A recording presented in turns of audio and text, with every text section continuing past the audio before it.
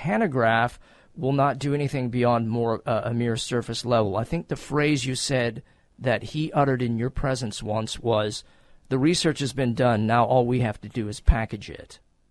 Yeah, and I'm not the only person he said that to. So this is why CRI really hasn't done any cutting in apologetics in almost 30 years. The research staff has been liquidated. He publishes popular books under his name.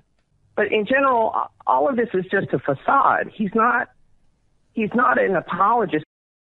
Hanegraaff is at best a popularizer who has to have information fed to him. I mean, he's a glorified teleprompter reader. The Christian Research Institute now, under Hanegraaff, is at an extremely rudimentary level of apologetic sophistication. It's really not very scholarly at all.